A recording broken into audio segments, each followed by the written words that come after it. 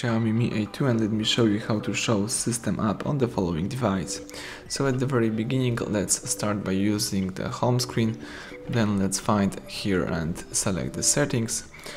Choose here the apps and notification right here. Choose see all apps and use more key in order to choose show system. As you can see here, you've got all apps, including the system apps, so the Android apps right here and some other hidden features.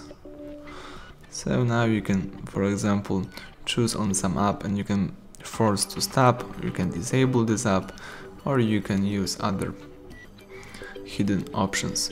That's it, everything went well, thank you for watching, please subscribe our channel, leave thumbs up under the video.